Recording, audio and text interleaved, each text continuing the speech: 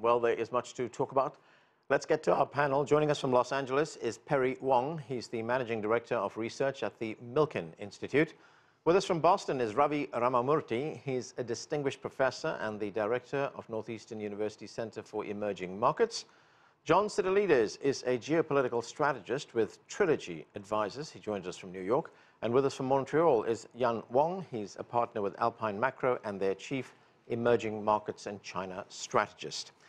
Thank you to all of you for joining us. Wang, let me start with you. These are pretty sweeping predictions by this report by Standard Chartered, China being the #1 economy measured by GDP by 2030. But let's take a step back and look at Chinese growth for 2018. That was last year. Those figures have just come out. China grew by 6.6% last year. That's relatively low for China. And given those figures and the general slowdown, do you think that the country is still on target to be the biggest economy by 2030? Yes, I do think so. I think it's not a whether or not. It's actually just when this will happen. Think about it. If we just extrapolate Chinese growth, let's say if the Chinese economy is able to grow, let's say 6% in nominal terms, while the U.S., let's say, grow at 2.5% in nominal terms, then about 10 years, China will be able to surpass the U.S. in terms of the size of the economy. So I have no doubt this will happen. It will happen even, let's say, a year early or a year later. I think that will be the question. But overall, I think the trend is very, very clear. All right, let's go to Boston to Ravi. And Ravi, the Standard Chartered report also predicts that India will pull ahead of the United States by 2030. Does that surprise you in any way? It does, and I actually don't think it'll happen. I think the projections for India are probably a little too optimistic. It will happen, though, to go back to the point made by the earlier speaker, it will happen at some point. The exact time, I think, is a little bit up to debate. I think 2030 may be a bit too early. 2040, I think, looks much more likely that India will overtake. And we're talking about overtaking, measuring GDP and purchasing power parity terms. This is not based on official exchange rates. All right, let's go to John. John, let's look at the other side of these predictions, the United States dropping into third place. Why would the United States drop into third place? Will it just be because of a slow economy or because it'll basically be population size that'll be driving economies in the next 10 years? I don't know that I can accept the premise in the Standard Chartered report, Anand. What we're looking at here, again, as your speaker just mentioned, is that it's a flawed methodology that's based on purchasing power parity rather than, say, productivity per capita or GDP per capita or market exchange rates. The trend lines are accurate. As your first speaker said, China will soon surpass the United States. When that will be, it's a dangerous game of precision forecasting. India will be fortunate if it surpasses Japan in the next 30 years. It is so far behind in terms of overall GDP, but it has 1.5 billion people. So yes, it'll have a large economy, but my sense is we'll see the U.S. and the U.S. and China at #1 and 2 for the next 3 decades. Perry Wong, let me ask you first, what are your thoughts on this report from Standard Chartered? Well, I think it's very predictable that the Chinese economies, I think very soon, will surpass the U.S. economy in terms of size. But also, I would like to go back to the population base. And yeah, you have a 1.4 billion people economy, which you just make the simple assumption, everyone can see that, but that's not the point. The point, I think, is productivity and the orientation of the economies that matter more in terms of influence. If we look at this list, we also see Indonesia, Egypt, and Turkey in the top 10. What do you make of that, Perry Wong? Well, Indonesia, and also if you look at the population base, is quite sizable in Asia and on a global stage. But I think the economy also is growing in the right direction. So if it can continue under the current policy and given a rather stable Southeast Asian political and economic orders or standards, then I think it's certainly a predictable outcome. I can see that happen. John, I just want to get back to you and what you were saying about how this was measured in this report by Standard Chartered. I mean, what role will mass consumer markets play in this measurement? An enormous role, Anand. And I think, again, the PR team at Standard Chartered did an excellent job in getting everyone to focus on this index over the last couple of weeks. I don't think the actual rankings are newsworthy, but what I think is most important here is the trend lines, that Asia and its massive consumer market and a growing middle class really will become the center of the global economy in the decades ahead. We see it having happened already in China, especially after China was permitted to join the WTO 20 years ago. We see with the phenomenal growth of India, now at 7 to 8% growth rates, probably for the foreseeable future. The Southeast Asia tigers that will continue to grow at rapid rates. And I think you're seeing a relative decline in Western Europe because of a lack of innovation. We have significant demographic problems there as well. And I think also the great other story is Africa. There are going to be a number of economies in Africa that will also be leapfrogging ahead of Western economies in the decades to come. Wang, a few days ago, I talked with the former Chinese ambassador, at least the former United States ambassador to China, Stapleton Roy. He's also a Chinese scholar right now at the Milken Institute. And I asked him about this, and this is what he had to say. Let's listen to it.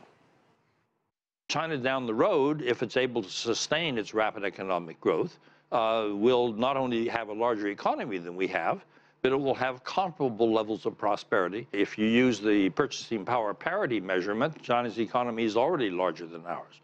So, Wang, if we listen to what Stapleton Roy, the ambassador, was saying there, how does China, I mean, in world measurement, in terms of growth, do in things like innovation?